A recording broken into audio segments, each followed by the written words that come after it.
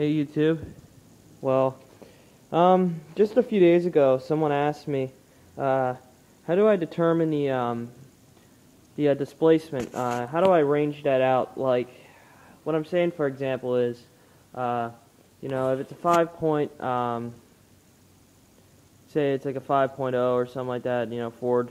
How do I figure out what's the displacement in cubic inches and stuff? I found one way to go from cubic inches to liters. So I'm going to explain that. Once you guys figure this out, you should be able to figure out any other way to go back. Like so, go from liters to cc to cubic inches and stuff. The thing with what people don't realize is when they say, my car's got like, I don't know, 5.7, 5.0 or something like that, they don't realize that the fact that those are two different types between cubic inches and liters. They're two different types of measurements. One's metric, one's standard. Liters is metric, so we actually have to convert it down to cc's before we can figure out the liters. Once you figure out the cc's, it's actually very easy to figure out liters. So I have the formulas up here. 1 cubic inch is equivalent to 16.38706 cc's, 64 cc's, I'm sorry. And 1 liter is 1,000 cc's, so cubic centimeters. So let's say, for example, I used a Chevy 350 small block. An easy way to figure that thing out is look at these jackasses going down the road on 4-wheelers and dirt bikes. But anyways, so engine displacement. So I used a 350 small block. Let's pretend none of you guys know what the liter this is, and all of a sudden, well, you do know what it is. But I'm going to show you how to figure out the liters from cubic inches. So what we did first was I actually took an extra step and I divided it by the number of cylinders. So this will even show you what the displacement is per cylinder. So if you look here, I started out with a 350 small block V8, divided it by 8, and that gave me 4.75 cubic inches per cylinder. And then I multiplied that by 16.3706, which is centimeters. So now this is where we convert over to metric. This number will keep going on and on and on. The reason why it doesn't keep going on is because inches and metric are two different types of measurements, so it will never turn out to be the exact same as inches will. So there's no exact conversion for metric to inches. Like let's say, 14 millimeter 9/16 wrench. They're very close, but they're not the same size, but you usually can take off the same bolts with them. So that's what I'm saying. So now what we're doing is that's an estimate of the conversion. So when you get to that stage, it's rounding numbers up. So now what I did was I wound up getting 716 cc's per cylinder. So that's 716 cc's in each one of those cylinders. And that's not a 350 Chevy, that's a 289 Ford. I have the formulas for that too.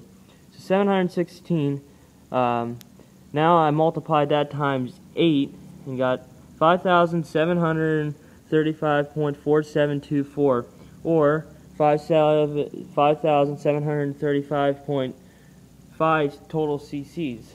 So the 350 Chevy small block has 5,735 cc's. Now, what I did was I rounded it and switched it over to liters. Now, if you look up here, 1 liter equals 1,000 cc's. So, all I did was, let me check something quick. Alright, never mind. Sorry. So, 1,000 cc's is 1 liter. So, what I just do is I take the decimal point and I move it up to there, so it's 5.7. So the Chevy 350 small block V8 is a 5.7 liter engine. So that's how you figure out the liter. Google it right now, right after you're done watching this video. Go look up what's the liter for a 350 Chevy small block, it'll tell you right there. The first thing you'll see come up, 5.7 liter. So that's how you found it. Now I use dirt bikes for example because I'm a small engine mechanic and I know a lot of you kids out there know more about dirt bikes than you do about cars. So 250cc dirt bike is a 0.25 liter, or it's rounded up to 3 liter, 0.03 liter. Well, 0.3 liter, I'm sorry. And then 125 is 0.12, or probably 0.13 liter. So that's about a cup. Yeah, think about it. Now, this is where I did this engine here. This is a 73 Dodge Challenger. I have the hood off and opened up. It's my dad's car and stuff. He had it for a few years. It sits more than it runs, but it's kind of a shame for it. But he just doesn't have the time to run it and stuff. The reason why there's no tarp on it here right now is because the mice are digging underneath it, so we had to keep the tarp off because they were going underneath the tarp and crawling around underneath there. So we left the tarp off, and we never had any issues since we just waxed it and stuff before we put it away. Alright, 350 small block. Did the same calculations. So that's CI per cylinder, so that's 42 cubic inches per cylinder. cc's per cylinder, about 696, so about 700 cc's. Each one of these cylinders in here has about 700 cc's in it. And then what I did is I multiplied that times 8, 5,571, and wound it up with a 5.57 liter engine. You can't really find too many of the liter specs on here, but you look at some places and stuff and they'll tell you it's a 5.57 liter. That's what I rounded it up to. I was going to guess 5.6, but I guess 5.57 liter, it's the same thing. Now here's the 289. It's a 4.73 liter when I did all the math. Now actually I simplified this here. All I did was the 289 times the 16.387, so I converted over to cc's right there, 4,735 cc's in that engine right there. That's a 289. And what that turned out to be is 4.73 liter, and I believe the 289s eventually turned over to the 5.0. That engine over there, sitting on the cart, that's a 5.0. So this here is just a 289 Ford, and that's 5.0 over here. Horsepower and stuff like that, it has nothing to do with this kind of stuff here. It's all displacement. Horsepower depends on the modifications you have, what kind of intake you have on it. You can't determine horsepower by any of this stuff. Sorry to say, but you know, someone asked me, "Oh, how much horsepower does a 250cc engine have?" And I'm like, "Well, what are you talking about? Two-stroke like that YZ250 sitting out there, or a four-stroke 250?"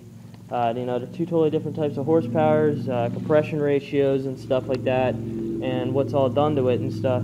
The horsepower can't be determined by that way, but displacement, converting it over to metric and to standard, it's not difficult at all. So that's just how you do it. Thought I might show that to you guys. So, you know, someone asked me about it, so I figured I might explain it.